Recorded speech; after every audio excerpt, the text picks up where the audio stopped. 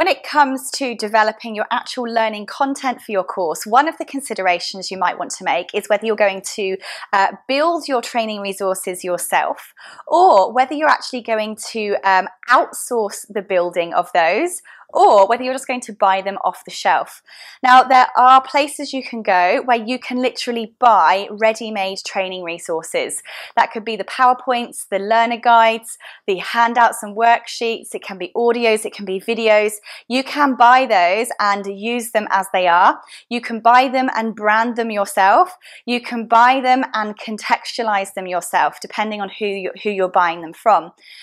You also can have specialized training programs built for you.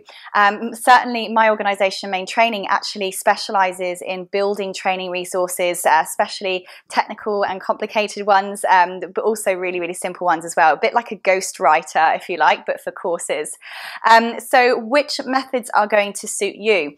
Now, when you think about how much time it's going to take you to research the content, to learn curriculum design, to make sure that you're structuring training programs effectively and efficiently, to bring in the right subject matter experts, to write assessments to be valid, fair, meet all of the different principles of assessment, to be compliant with different operating procedures and standards.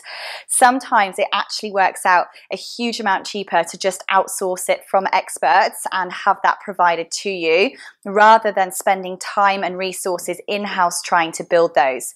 Only you can decide what's going to be the best method for you, and obviously it depends on your budget, your availability, and what your overall outcomes and desires actually are from your learning program. So when it comes to looking at what types of content can you buy or can you build, we've looked at some of those already, but really think very carefully about what kind of content you really need, so that you can be compliant, you can meet the standards, requirements and conditions, but also provide the ultimate learning experience, and then decide what's going to be the most economic, cost-effective, fastest and efficient way to do that, produce that content in a way that ultimately is creating the best learner experience for your users.